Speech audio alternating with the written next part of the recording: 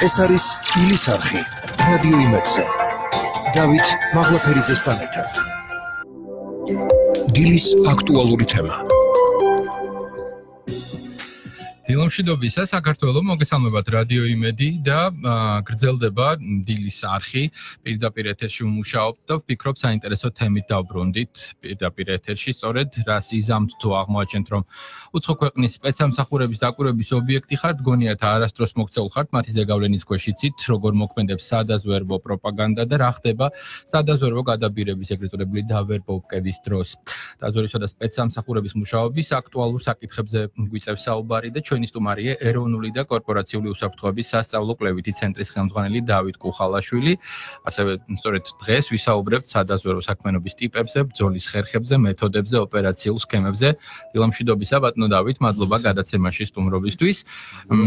ესე იგი, ამ თემაზე ჩვენ საკმაოდ ხშირად ვსაუბრობთ, ის რაც სულაც არ გონია შეიძლება ძალიან აქტუალური გამოდის, რომ ფაქტობრივად არის ჩვენი ყოველდღიურობა. პირველივე ფრაზა, რომლითაც ჩვენი ანონსი იწყება, თუ აღმოაჩენთ, რომ უცხო ქვეყნების სპეცსამსახურების დაკვირვების ობიექტი ხართ. როგორ უნდა მიმოქმედოთ, რომ გითხრათ და რა ვთქვათ, კუთხით შეიძლება მათი დაკვირვება. პირველ რიგში ინტერესი რა შეიძლება იყოს, თქვათ, აი ამ დაკვირვებას. დაკვირვება ეს შეიძლება იყოს ვიზუალური, ეს შეიძლება იყოს სოციალური ქსელებიდან გამომდინარე, აქედან გამომდინარე ჯობია რომ ყოველთვის გარკვეულწილად მორიდებული ვიყოთ სოციალურ ქსელებთან ურთიერთობაში. რეალურად ეს არის სპირალისებული გამფენა სოციალური ქსელების, სადაც პრაქტიკულად ჩვენ ვათავსებთ ყველა იმ ადამიანს, რომელიც არის ჩვენი უახლოესი გარემოცვა და სანამ ჩვენთან შემოაღწევენ, ყოველთვის ხელმძღვანელობენ იმ პრინციპით, რომ რაც შეიძლება ახლო გარემოცვიდან მიიღონ ის მნიშვნელოვანი ინფორმაციები, რომელთაც შესაძლებელია შედგეს ფსიქოლოგიური პორტრეტი თითოეულ ჩვენთაგანის, რომ მარტივად გავხდეთ უკვე ჯერ ზეგავლენის ქვეშ და შემდეგ უკვე შეღწევადობისათვის მზად ვიყოთ. ესე რომ პროპაგანდაც ამ შემთხვევაში ერთ-ერთი მნიშვნელოვანი ფაქტორია, მაგრამ ზოგადად ქვეყანაში მიმდინარე პროპაგანდის გარეშე აი რატომ უნდა დაგვებადოს ეჭვი, რომ ვინმე გვითვალთვალებს? ან როგორ უნდა მივხვდეთ, რომ ეს ასეა? ზოგადად სადაზვერვო სამსახურის პრინციპებიდან გამომდინარე არ არსებობს საზოგადოების რომელიმე ფენა, რომელიც საინტერესო არ იყოს უცხო ქვეყნების სადაზვერვო სამსახურებისათვის. რაც შეეხება ჩემი დიდი პატივისცემის მიუხედავად, უნდა გითხრათ, რომ ზოგადად ჟურნალისტები და მასმედიის საშუალებები ერთ-ერთი განსაკუთრებული მიმართულება გახლავთ, იმიტომ რომ როდესაც ჩვენ თუ მივალთ იქამდე დღეს, რომ ბრძოლის სახეობებზე ვისაუბრებთ, სწორედ მასმედია გახლავთ ერთ-ერთი მნიშვნელოვანი სეგმენტი, რომლის მეშვეობითაც პრაქტიკულად არც ერთი დადებითი თუ უარყოფითი მოვლენა პრინციპში მასმედიის გარეშე რომ ინსპირირებული იქნას არ არსებობს. ამ მასმედიის გარეშე ესეთი მოვლენების ორგანიზების პროცესი პრაქტიკულად წარმოუდგენელია. კარგით, მედიასთან ერთად ყველაზე ხშირად ვინ არის დაკვირვების ობიექტი? აბსოლუტურად ყველა ჩვენ მოდით ახლა მე ზოგადად ხაშეგრძნება მაქვს, რომ ყველა მხრიდან ძირითად მიმართულებას გეტყვით და აქედან გამომდინარე ჩვენ შეგვიძლია განსაზღვროთ, რომ ვინ რა სეგმენტზე შეიძლება იყოს გამოყენებული. 4 ძირითადი და მნიშვნელოვანი მიმართულება გახლავთ, ეს გახლავთ პოლიტიკური, ეკონომიკური, სამხედრო და სამეცნიერო ტექნიკური დაზვერვა.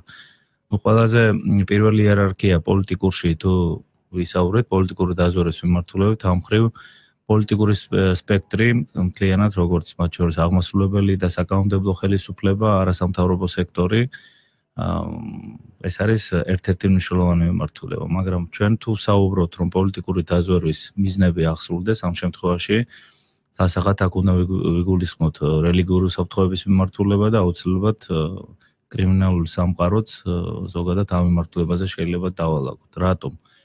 მე რაც ჩამოთვალე, ეს არის მათ შორის მასმედიის საშუალებები, რომელიც ამასთან ერთად თავსებადია როგორც ეკონომიკური, ისე პოლიტიკური, სამხედრო და სამეცნიერო დაზვერვისათვის. აი მაგალითად თუ მოხვდები ინტერესის სფეროში, როგორ მუშაობს ეს სამსახური? ანუ გარდა იმისა, დავთქვით, რომ სოციალურ ქსელებს აკონტროლებენ და ინფორმაციას იძებენ. ან ეს არის ადევნება, თვალთვალი, მოსმენა, თუ რა ტიპის მეთოდები არის მიღებული? აბსოლუტურად ყველა მეთოდოლოგია, რომელსაც ჟურნალისტები ზოგადად იყენებთ ინფორმაციის მოპოვებაში, ყველაფერი თითქმის იგივეა, ოღონდ ეს ხდება საიდუმლო და შენიღბული გზით. და რეალურად თქვენ შეიძლება ისე მაღალ დონეზე ვერ იცავდეთ იმ ინფორმაციას ზოგადად ინფორმაციულ ნაკადს ან შემოწმების პროცესს ამ შემთხვევაში ჩვენ საუბრობთ საიდუმლოების გრიფით და თუ თქვენ ღია ურთიერთობით ამყარებთ ზოგადად კავშირებს, ამ შემთხვევაში ჩვენ საქმე გვაქვს უკვე გადაბირებულ პირებთან, ან პირებთან, რომლებიც დაკვირვების ქვეშ არიან, ეგრეთ წოდებული ინიციატორებს ეძახიან ესეთ პირებს. შესაძლებელია მათ ან იციან იმის შესახებ, რომ ადრე იქნება თუ გვიან მათ დაუკავშირდებიან და ჩააბავენ ოფიციალურად ამ სამსახურის ორგანიზებაში, ან შეიძლება არ იციან და ზოგადად დაუკვირებლობით არიან მოხვედრილი ამ ბადეში. აქ საუბარი როგორც ქართულ სპეცსამსახურებზე, ასევე უცხო. მოდით ახლა გავმიჯნოთ ეს ყველაფერი, იმიტომ რომ ქართულ სპეცსამსახურებთან და ჩვენ ამ წუთში სადაზვერვო საქმიანობაზე ვსაუბრობთ, თანამშრომლობა ვთვლით, რომ ერთ-ერთი პრიორიტეტი უნდა იყოს ნებისმიერი მიმართულებისათვის, თუ ჩვენ ვფიქრობთ, როდესმე რომ ერთიანობა, მთლიანობას მივახციოთ და გარკვეულწილად საერთაშორისო არენაზე გავხდეთ ეგრეთ წოდებული არა, უпроსორად გასათვალისწინებელი სახელმწიფო თუ გვინდა რომ გავხდეთ, წარმოუდგენელია რომ საზოგადოება არ თანამშრომლობს თავის სადაზვერვო სამსახურთან, ამის გარეშე შედეგის მიღწევა პრაქტიკულად არ მოხდება. ეს რაც შეეხება ჩვენ სპეცსამსახურებს. ნებისმიერი მიმართულებით თითოეულმა ჩვენთაგანმა ყველა სივრცეში უნდა დავიცვათ ერთი ძირითადი პრინციპი, რომ არ უნდა გამოვიდეთ არასოდეს სახელმწიფოებრივი აზროვნებიდან. არსებობს ინფორმაციათან ნაკადი, რომელსაც ყოველთვის შეფასება ჭირდება სახელმწიფოებრივი მიდგომებით.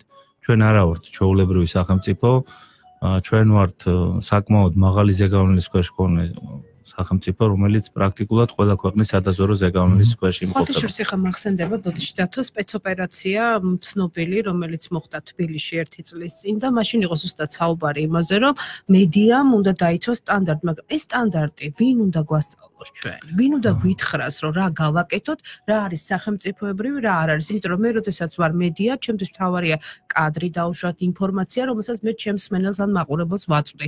ვინ უნდა გვასწავლოს ეს? პირველ რიგში ჩვენ ეს ცოდნა უნდა ვითვისოთ სასკოლო ასაკიდან და გარკვეულწილად ჩვენ ამ კუთხით მოშიშვლებული ვართ, პრაქტიკულად ჩვენ არა ვართ ზოგადად არანაირი იდეოლოგიის ქვეშ, იმ იდეოლოგიაზე მაქვს საუბარი, რომელსაც ერთიანობა და მთლიანობა შეიძლება გამოიწვიოს. ზოგადად ეს რაც შეეხება სასკოლოს, ახლა რაც შეეხება უშუალოდ პროფესიულ მომზადებას, მე ვფიქრობ, რომ და მინდა რომ უბრალოდ რჩევა ვივაწოდო უმაღლესი სასწავლებლის რექტორებს, რომ რაც შეიძლება მასშტაბურად შეუშვან ეს მიმართულება უმაღლეს სასწავლებლებში და განსაკუთრებით ჟურნალისტიკაზე.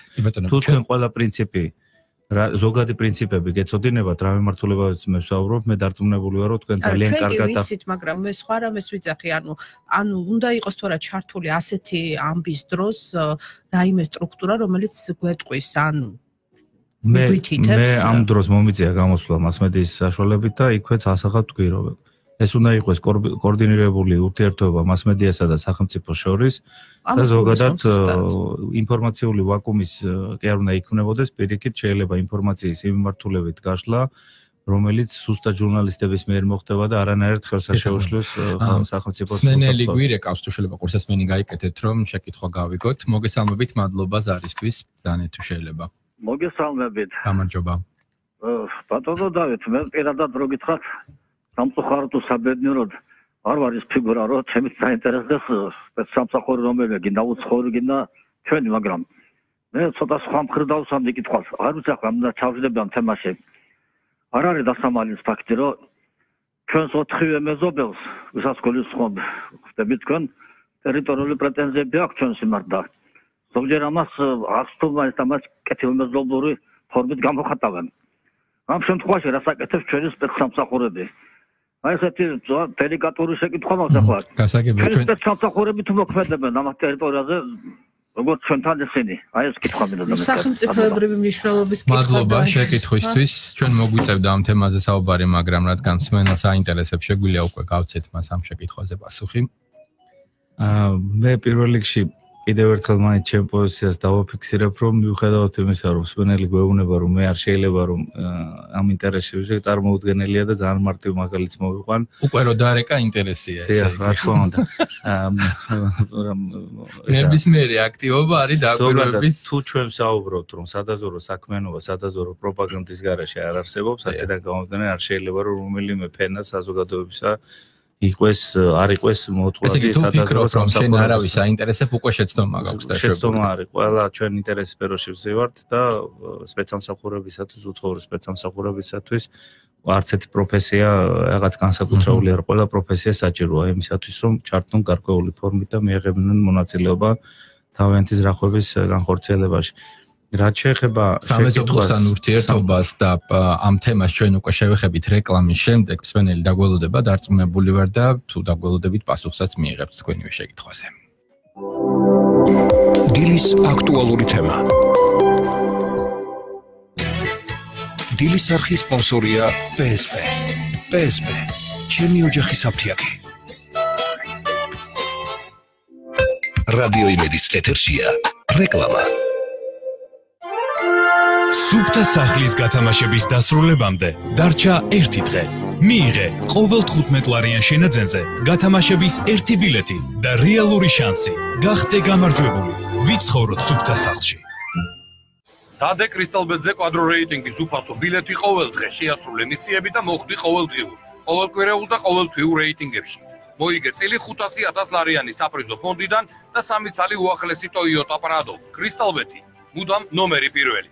როგორია ნამდვილი ახალი ხორცი. ხორცი აუცილებლად უნდა იყოს ახალი და ქართული. უნდა გადიოდეს შემოწმებას, სანამ შენამდე მოვა. უნდა იყოს ისეთი, როგორიც შენ გინდა. გუდვილი, როცა გინდა ხარისხი. მხოლოდ ავტოსამრეცხაოში საშხაპე. ავტომობილების რეცხვა გერმანული ხსნარებით, პოლირება და ქიმწმენდა. გაითვალისწინეთ, რომ ავტოსამრეცხაოში საშხაპე თქვენ შეგიძლიათ ჩაუტაროთ თქვენს ავტომობილს ტექდათვალიერება. ავტოსამრეცხაო საშხაპე. ვებხიდა მოყმის ზეპთან და უნივერსიტეტის ქუჩის 6 ნომერში. მხოლოდ ლიდერბეტზე აირჩიე სპორტის სასურველი აქცია 3-1, 1+1, 3+1 ან ჯეკპოტის მოგების შესაძლებლობა. დადე ფსონი ლიდერბეტზე სპორტის ნებისმიერ სახეობაში და გახადე მოგება შენზე მორგებული. ლიდერბეტი, ლიდერი ინტერნეტ სივრცეში. ისევ რეკლამა გადის, ხო? კარგი. სანამ რეკლამა დავთავრდება, რაღაცას მოგიყვებით. ამ პერიოდში ძალიან ბევრი ადამიანია გაციებული და ყელიც ტკივა. იცოდეთ, ყელის ტკივილის დროს ლივანგინი ძალიან ეფექტური საშუალებაა. სწრაფად ხსნის ტკივილს, სპობს ბაქტერიებს და ვირუსებს, აქრობს ანთებას. მოკლედ, ნამდვილად საუკეთესოა. კარგი, მე ახლა წავედი. ეს რეკლამაც ალბათ მალე დამთავრდება. იჩქარეთ, აქცია ბაზის ბანკში უპრეცედენტო პირობებით სამომხმარებლო სესხებზე დაიწყო. წლიური საპროცენტო განაკვეთი მხოლოდ 5.5%-დან, ეფექტური 11.1%-დან, ვადა 48 თვემდე, თანხა 40,000 ლარამდე. ნევროზალი მოგიხსნით ამ პრობლემებს. უხასიათობა, შფოთვა, ნევროზი, მოუსვენრობა, გაღიზიანება, ძილის მოშლა, ემოციური დაძაბულობა და სტრესისგან გამოწვეული სხვა ნებისმიერი მდგომარეობა. ნევროზალი მოგიხსნით სტრესთან დაკავშირებულ პრობლემებს და დაგიბრუნებთ ცხოვრების ხალისს. ნევროზალი დამზადებულია საფრანგეთში. გამოყენების წინ გაეცანის ინსტრუქციას გვერდითი მოვლენების შესახებ დეტალური ინფორმაციის მისაღებად მიმართეთ ექიმს. იცოდით, რომ სწორი ფილტრაციის შედეგად თქვენი ავტომობილი ნაკლებ საწვავს მოიხმართ. თეგეტაში შეგიძლიათ შეიძინოთ მან ფილტრის უახლესი თაობის ნებისმიერი სახის ფილტრი და საჩუქრად მიიღოთ ფილტრების შეცვლის სერვისი. მოიყვანეთ თეგეტაში 2 26 44 44.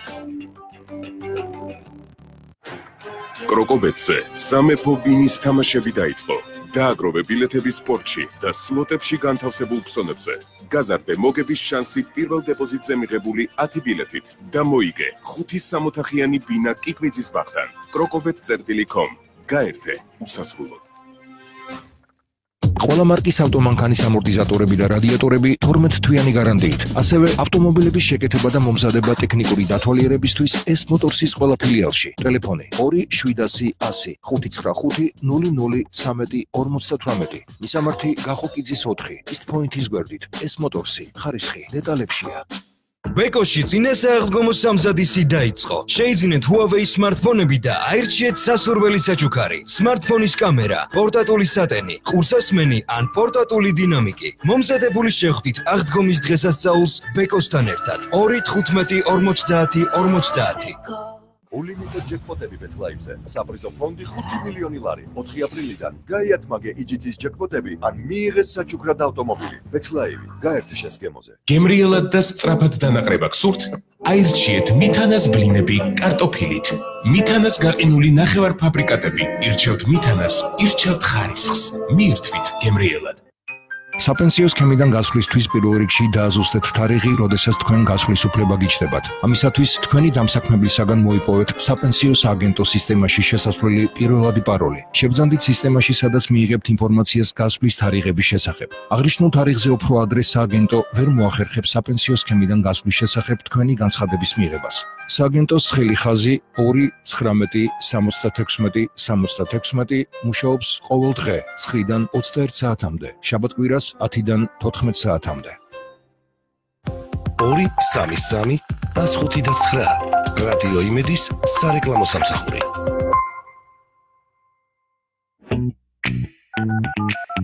გაიგეთ ვინ გირეკავთ. მობილური ნომრების ბაზა nomrebi.com. რადიო იმედის პარტნიორი სოციალურ ქსელებში. nomrebi.com. არასრული საათის სპონსორია TTSEPTI. დილის არხის სპონსორია PSP. PSP. ჩემი ოჯახის საფთიაქი. ეს არის დილის არხი რადიო იმედზე. დავით მაღლაფერიძესთან ერთად. დილის აქტუალური თემა. გრძელდება დილის აქტუალური თემა აქ რადიო იმედზე. საზვერვისა და სპეცსამსახურების მუშაობის აქტუალურ საკითხებს განვიხილავთ დავით კუხალაშვილთან ერთად, ეროვნული და კორპორაციული უსაფრთხოების სასწავლო-კვლევითი ცენტრის ხელმძღვანელი, სადაზვერვო საქმიანობის ტიპებზე, ბრძოლის ხერხებზე, მეთოდებზე, ოპერაციულ სქემებზე ვსაუბრობდით და ვიდრე რეკლამაზე გავიდოდით, არეკამს ვენელმა მასაც აინტერესებს, ამდენად უნდა იგრძნოს თავი უსაფრთხოდ.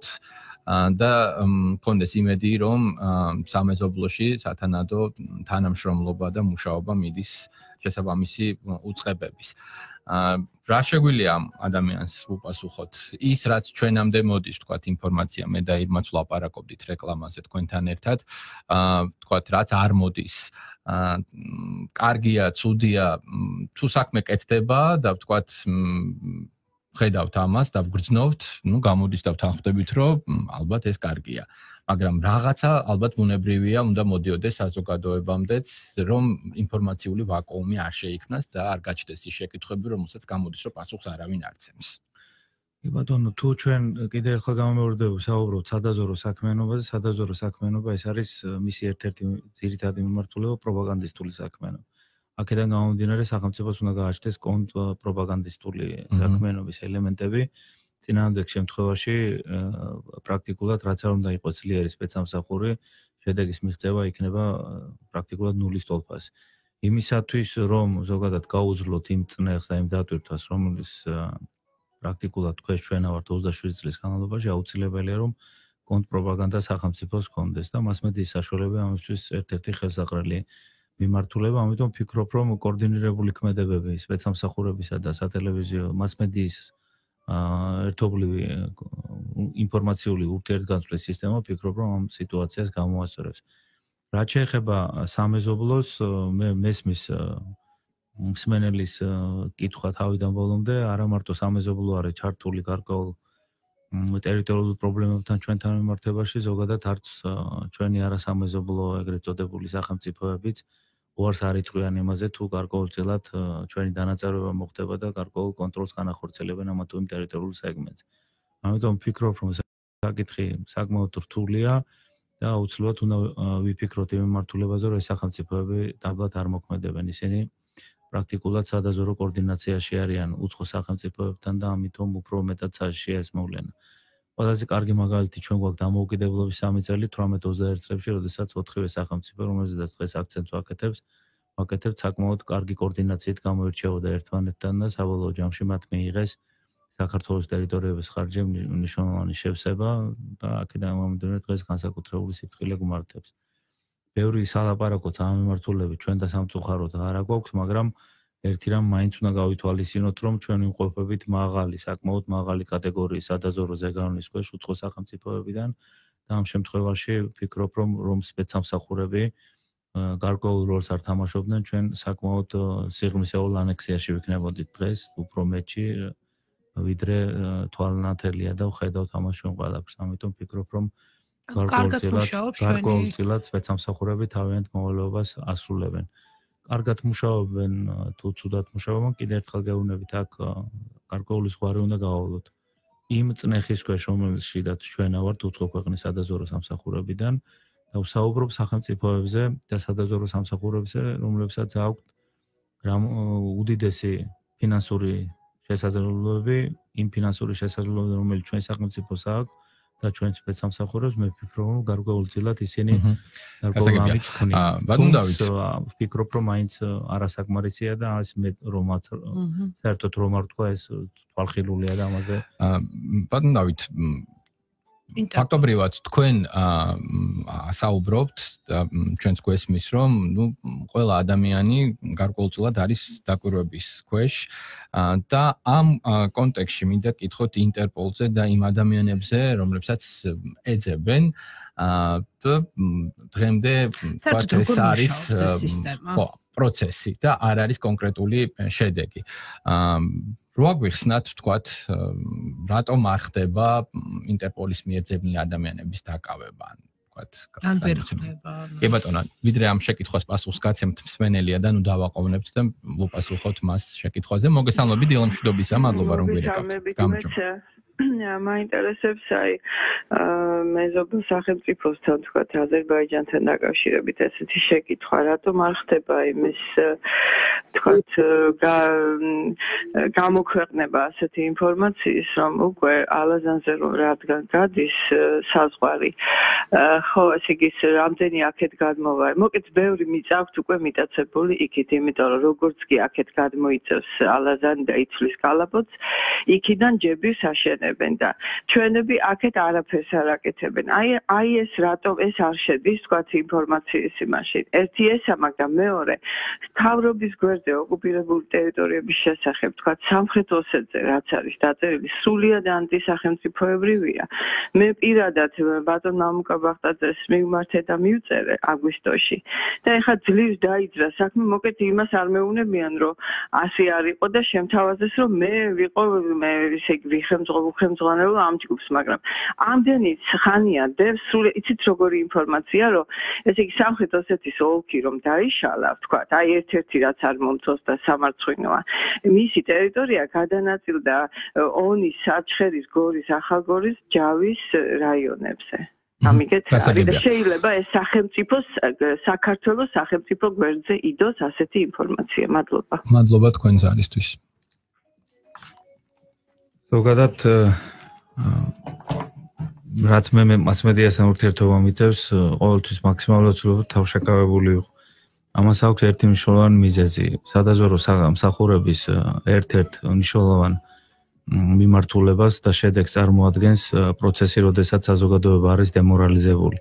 არის ინფორმაციათა მნიშვნელოვანი ნაკადი, რომელზედაც მე შემიძლია რომ პრაქტიკულად ყველა მიმართულებით ვისაუბრო და თავს ვიკავებ მხოლოდ იმიტომ, რომ მე არ მინდა რომ გავხდე ამ დემორალიზაციის ერთ-ერთი ხელშემწყობი ადამიანი, მით უმეტეს მე გახლავართ ჩემი საქმიანობიდან გამომდინარე ადამიანი, რომელსაც გარკვეულწილად ესეთ მიმართულებაზე უცხო ქვეყნის სადაზვერვო სამსახურების წინააღმდეგ ბრძოლა მიწევდა და ვიცი ზოგადად ეს ტექნოლოგიები, ამიტომ ვფიქრობ, რომ მე მაქსიმალურად თავშეკავებული უნდა ვიყო ისეთი ინფორმაციის განსაკუთრებით თარ შესხმაზე, რომელიც საზოგადოებას ისედაც პრაქტიკულად დემორალიზებულ საზოგადოებას კიდევ უფრო დემორალიზებულს გახდის.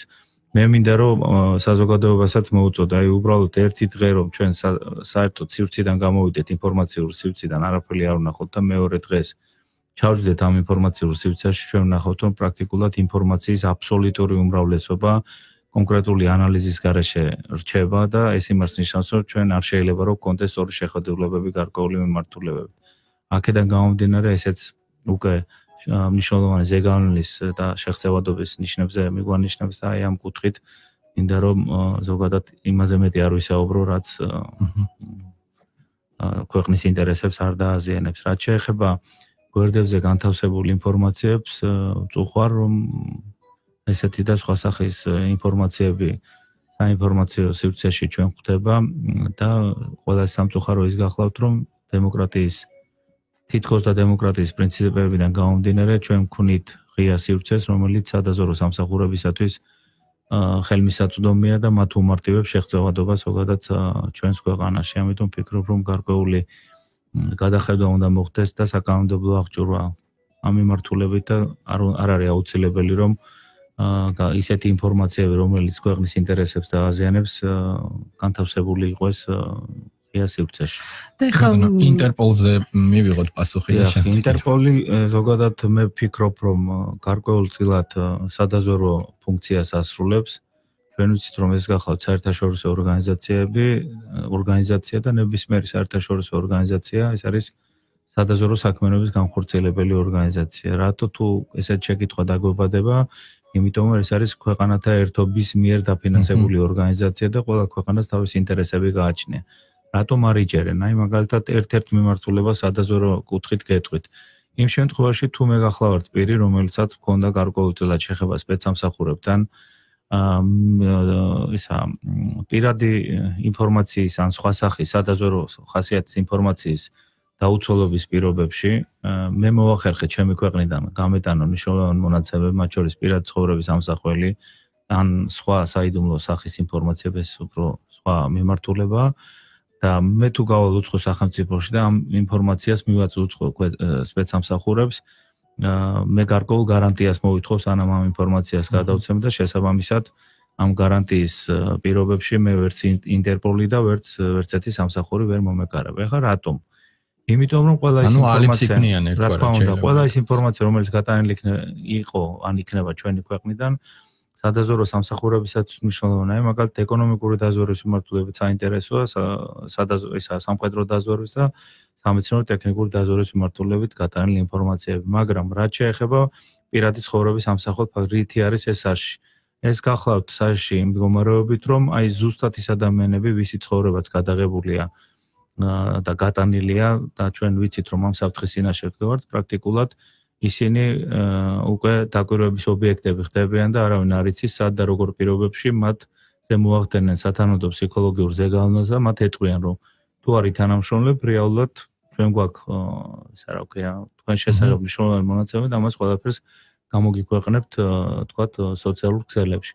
ამიტომ ვფიქრობ, რომ ის პროცესი, რომელიც განხორციელდა ჩვენს ქვეყანაში, რომ ის ელექტრომატარებლები, რომელიც განადგურდა, სადაც იყო პირადი ცხოვრების ჩანაწერება, მე ვფიქრობ, რომ ყველაფერი განადგურებული არ არის და ამის დადასტურების ძალიან ბევრი მაგალითი არსებობს და ვფიქრობ, რომ ის რაღაც ელექტრონულ სისტემაში მოხდა, ზოგადად ეს არ არის ის სისტემა, სადაც ყველაფრის განადგურება შეიძლება და შესაბამისად ვფიქრობ, რომ მნიშვნელოვანი ნაწილი გატანილი არის ქვეყნის გარეთ და შესაძლებელია, რომ გარკვეული ზეგავლენა მოახდინონ ამ მიმართულებით.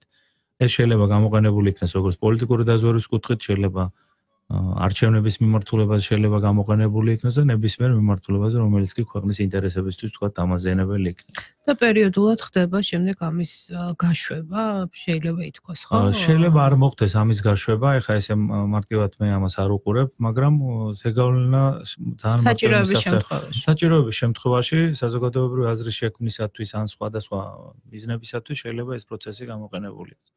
მე დარწმუნებული ვარ, რომ ძალიან ბევრი მასალა აბსოლუტურად ყველა მიმართულებით, რომელიც ელექტრონულად, რომლის ფიქსირება ხდებოდა ელექტრონულად, ყოფილი ხელისუფლების პირობებში, გასულია ქვეყნის გარეთ, იმიტომ რომ ამის საშუალებას მაძლევს ზოგადად ინფორმაციათა ნაკადი, რომელიც ღია სივრცეშია განთავსებული და ვფიქრობ, რომ ეს არ არის კარგი მდგომარეობა. სასურველი იყო, რომ დამუშავებულიყო ის კადრები და ადამიანებს ცოდნოდათ, ვის შესახებ რა იყო გადაღებული და ის ადამიანები ყოფილიყო ინფორმაცია არ მოვიდნენ. თქვენ ამბობთ, რომ ის ადამიანები, რომელსაც ეძებენ ინტერპოლით, იმ ქვეყნებში, სადაც არიან, თანამშრომლობენ შესაბამის უწყებებთან და ამიტომ არ ხდება მათი ან ითანამშრომლებს, ან ითანამშრომლებენ, ან უკვე თანამშრომლობის რეჟიმში არიან. ზოგადად მიღებული პრაქტიკაა, რომ მათ შორის პოლიტიკურ თავშესაფარსაც იმიტომ აძლევენ, რომ გარკვეული პერიოდის შემდეგ თუ მიზნობრიობა ექნება სადაზვერვო სამსახურს, ის პირები შემდეგ მოავლინონ ხელისუფლებაში სხვადასხვა გადატრიალების შედეგად. ეს ძალიან მარტივი პრაქტიკაა, ეს ასწლეულები ესე ხდება და ახალს ვერაფერს ვერ გეუბნებით ამ მიმართულებით. ზერო ყოველთვის რუსულ პროპაგანდასთან დაკავშირებით მინდა გკითხოთ, რაც ასე ვთქვათ, კარგად იგრძნობა ჩვენს ქვეყანაში, ესეც სპეცსამსახურების ხელწერაა თუ კი ბატონო, ერთი სიტყვით, მე ესე არ დავყოფთი პროპაგანდას მარტო რუსულს. ყველა ქვეყნის პროპაგანდა თავის როლს ასრულებს საქართველოში და საკმაოდ დამაზიანებლად. უბრალოდ ჩვენ იმდენად რეკლამირებული ვართ მარტო ერთი მიმართულებით, განსაკუთრებულ აქცენტს ვაკეთებთ რუსეთს. გავიგეთ, რუსეთი ესეა, მაგრამ არც ერთი ქვეყანა არ ზოგავს ფინანსურ საშუალებებს, რომ გარკვეული ზეგავლენა თავის პროპაგანდით მოახდინოს და გეტყვით რეგიონებს, არსებობს ჩვენთან რეგიონები, სადაც თუ მისი ეთნიკურად თანხვედრილმა სახელმწიფოს ხელისუფლებამ მათ არ აცნობა, რომ საქართველოს ერთმანეთს დაგვიპაროს, მაგრამ ომი დაიწყო.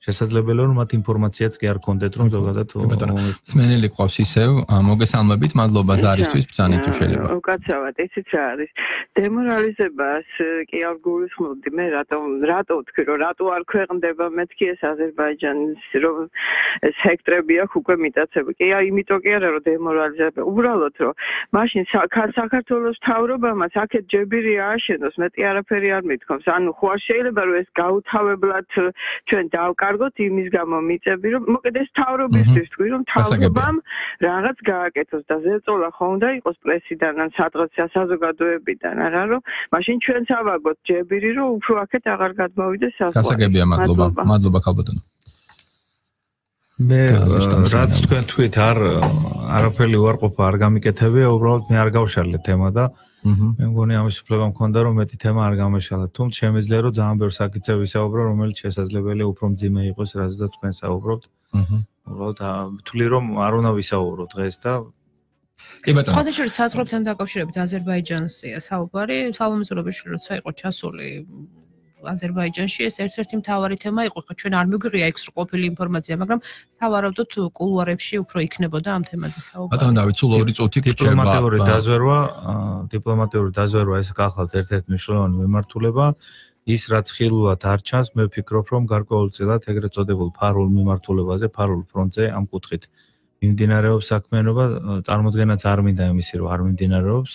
მე დარწმუნებული ვარ, რომ მიმდინარეობს ამ კუთხით, მაგრამ დამერწმუნეთ კიდევ ერთხელ გეუბნებით იმ ესეთი მაღალი მასშტაბების სადაზვერვო ზეგავლენის ქვეშ იმყოფებით ყველა მიმართულებაზე, რომ ესე მარტივად პრობლემის გადაწყვეტა პრაქტიკულად კი ბატონო, მედიამ როგორ უნდა იმუშაოს ამ დროს და ამით დავასრულოთ, მაშინ როდესაც ხვდებით, რომ საზოგადოების ინტერესიც ბუნებრივი არსებობს, აი ხა ადამიანები დილიდან გვირეკავენ და სვამენ შეკითხოს ბუნებრივია მათ აღელვებთ. ანუ ჩვენ რა ტიპის ინფორმაციაზე უნდა ვიმუშაოთ, რომ ადამიანებს კონდეთ უფრო მეტი ინფორმაცია და ცოდნა სხვადასხვა, ისე რომ არ დავაზიანოთ, აი როგორ ვიპოვოთ ოქროს შუალები. და რა ტიპის ცოდნაა საჭირო ადამიანებისთვის? მე ვფიქრობ, კიდევ ერთხელ უბრუნდები იმ საკითხს, ამ ეტაპზე თქვენ პროფესიონალები ზანდებით და ეს შეიძლება თქვენ არ გეხებოდეთ, მაგრამ ზოგადად მაინც მივდივართ საგანმანათლებლო სივრცეში. ვფიქრობ, რომ პროგრამულად ძალიან ბევრი რაღაცა უმაღლეს სასწავლებლებში უნდა შეიცვალოს და ჩვენ უკვე დრო არის, რომ ამ მიმართულებაზე ღიად ვისაუბროთ.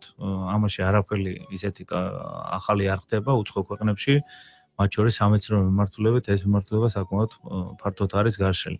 ყველაზე მთავარი და არსებითი ვფიქრობ, რომ იმ პირობებში, რაშიც ჩვენ ვიმყოფებით, განსაკუთრებულად უნდა გავააქტიუროთ ერთი მიმართულება ეს გახლავთ სამხედრო ჟურნალისტიკა. ვფიქრობ, რომ ამ მიმართულების განვითარება ჩვენ კიდევ უფრო დადებით შედეგებს მოგცემს და ერთი და მთავარი, რაზედაც თქვენ აქცენტს აკეთებთ, რომ ეს თქვენ ჩემზე კარგად იცით, სახელმწიფოებრივი მიდგომების შემთხვევაში არსებობს გარკვეული ჩარჩო, რომელიც იძლევა იმის საშუალებას, რომ სახელმწიფოებრივად განახორციელოთ პროფესიონალური მოვალეობა და ამას გისურვებთ ყოველთვის. დიდი მადლობა. ეროვნული და კორპორაციული უსაფრთხოების სასწავლო-კვლევითი ცენტრის ხელმძღვანელი დავით კუხალაშვილი საუბრობდა დაზვერვისა და სპეცსამსახურების მუშაობის აქტუალურ საკითხებზე. მგონი ეს შემთხვევა, როცა მიხარია, როცა გვისმენენ და მადლობა იმისთვის, რომ გვისმენთ, გააგრძელეთ ასე და ჩვენ არაერთი საინტერესო თემა გვაქვს კიდევ დღის არხზე 12 საათამდე დარჩით ჩვენთან. დილის აქტუალური თემა.